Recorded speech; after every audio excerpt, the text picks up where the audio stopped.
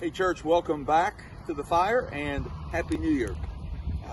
Promised you part 2 here on Friday, January the 1st. Again, Happy New Year, trusting and praying as you started 2021.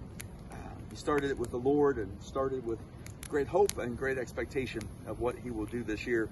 So, 3 questions that I think will pose challenges for us as a church. 3 questions. The first one, I've asked this before, sitting in my backyard during the summer months of second worship and our second service worship, and I've asked it of all of our services at times.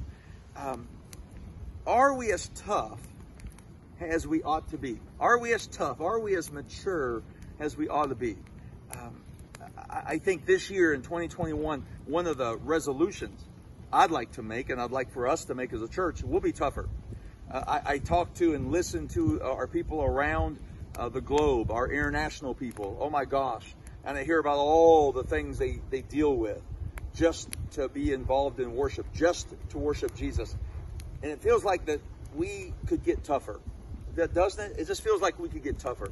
So I just wonder if we, the church of Jesus Christ, are as tough and as mature as we ought to be. So I think the challenge for 2021, let's get tougher. Let's get more mature. The second one is, to which kingdom are we really pledging allegiance? To which kingdom are we truly pledging allegiance? I'm as patriotic as anybody. I love the 4th of July. I love living in America. I do. I'm so truly honored and blessed by our military folk. And again, I bleed red, right?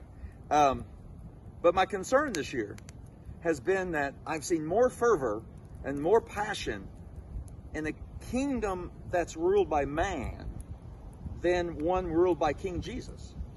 I wish I had seen in my 20 plus years of ministry, I can't remember a time where I would see this passion for the kingdom of God.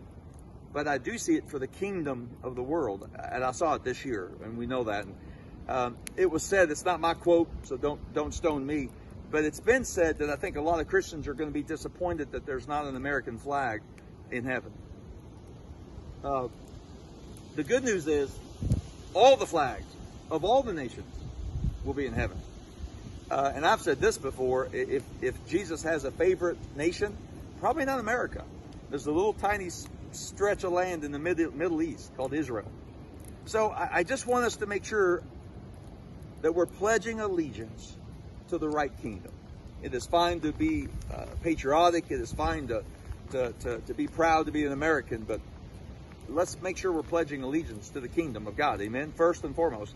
And then third and finally, I wonder how desperate the people of God are for God. I just wonder, how desperate are we for God? I mean, seriously desperate. Like take everything else away, strip everything else away. I don't need anything else. I don't want anything else. I just want God in my life.